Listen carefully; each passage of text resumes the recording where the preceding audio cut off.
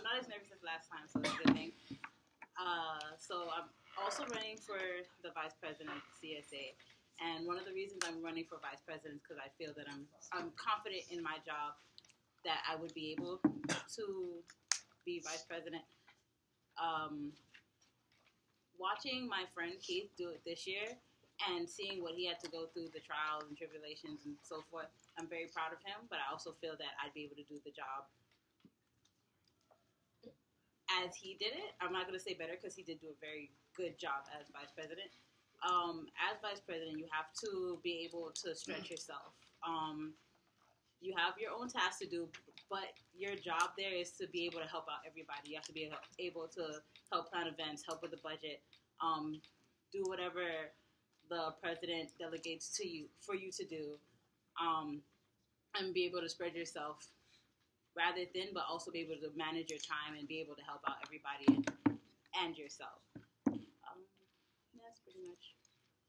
I put everything else into the other speech, so. Okay. No problem. So, as vice president, how will you maintain a balance between following the guidance of the president and instilling your own sense of leadership?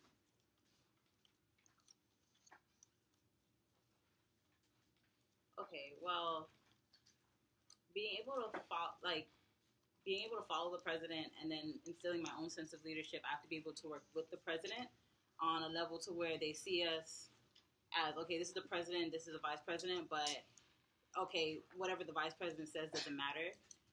So being able to work with the president closely and having that connection with them to where that we can work together and be on that same level of understanding is a way to delegate that. Okay. And what do you feel is the biggest challenge that leaders face in today's society?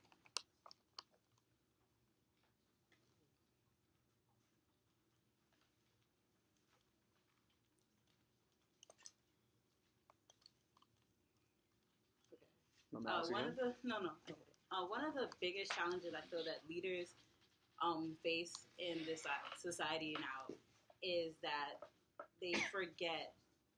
Sometimes you get up here, you say, I'm going to do this, and this, and I'm going to be for CSA and everything, and then you get the position, you kind of like dwindle, and you lose your focus and what you're really up here to do. You forget that it's not just about you or your position or the title that you now carry, but it's about your organization and the people that are looking up to you to be that leadership and that guidance. So I feel like the challenge they face is losing their way, per se, their motivation. Thank you. And here we are. What's up, Vida?